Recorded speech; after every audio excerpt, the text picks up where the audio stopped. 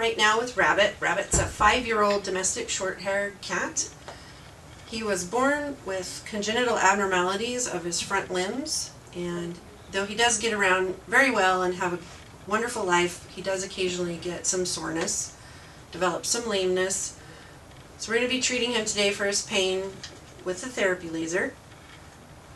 Typically, for a cat limb, we're going to be using 1 to 2 watts for 5 minutes or less.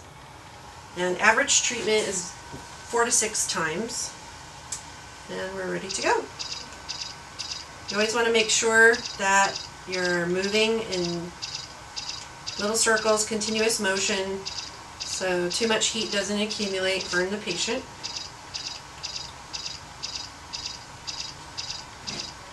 And you can occasionally, if you need to, feel the skin behind the area that you've just treated to make sure that it's not too hot to the touch. Most awake patients will let you know if it gets too hot, but it's very important in an anesthetized patient not to burn them.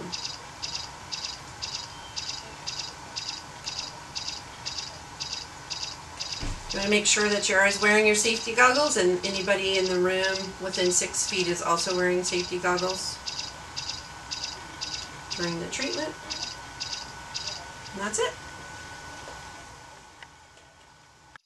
So we just finished the treatment on Rabbit's forelimbs, and other potential uses are for back pain, hip pain from arthritis, post-FHO surgeries.